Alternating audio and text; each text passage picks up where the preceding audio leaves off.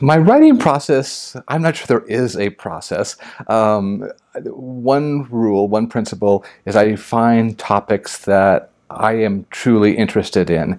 I only work on articles, books where I find it so compelling, the subject, that I'd rather do work than watch sports or watch movies or do other things. So that's one of my criteria, is to find something where I'm genuinely enthusiastic about it, and to be a good writer, or to be a productive writer, at least I can say, it requires discipline. Absolutely. I'm not as disciplined as some people I know. I remember Professor Shama would get up at 5 in the morning and write very early, and I can't do that. But I'm at my desk almost every morning by 7:30. I was on sabbatical last year, and even on sabbatical, I'd be there 7:30. And you have to put in the time.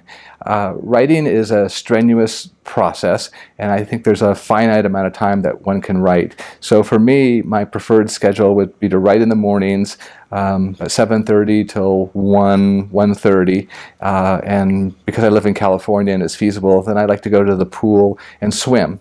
And I swim most every day, and that's an opportunity for me to process the morning's work and morning's writing, because what else is there to do in the pool? Actually, it's a really dull sport, but it's easy on my joints, my hip. So when I'm in the pool, I'm thinking and processing, and then I'll go back in the afternoon for a little bit, and I'll just kind of tweak things. But mostly then the afternoons are an opportunity to read some more and to prepare for the next day.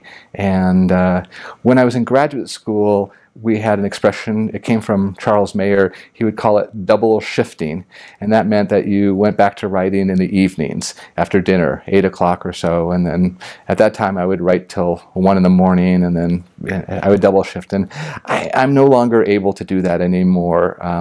Maybe under a deadline or something. But for my writing, I like the mornings, and that's my routine.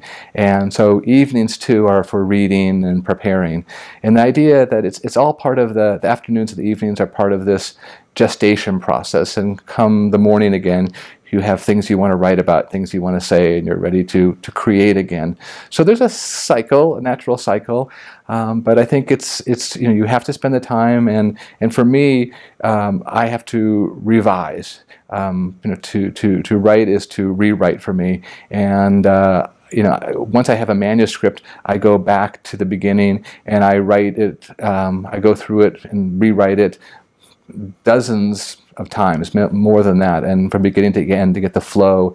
And that way I'm more sensitive to repetitions, one of my bête noirs, and to word choice. As you read it over again, you realize we have tendencies for certain words. So I guess that would be my process of spending the time and revising. And also, I think that's the conceit, or at least the thing I tell myself as I write, that everything is provisional, everything is subject to change. Just get it down, and you can go back and fix it and improve it later. So that's what I tell myself, and I guess the other thing I tell myself is it doesn't matter so much what one's writing, especially early on in the process, as long as one's being productive.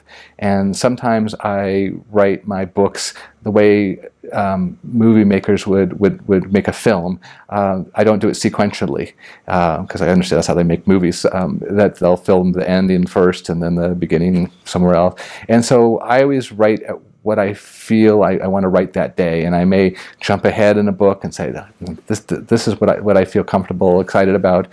And so as long as I'm being productive, I'm basically satisfied.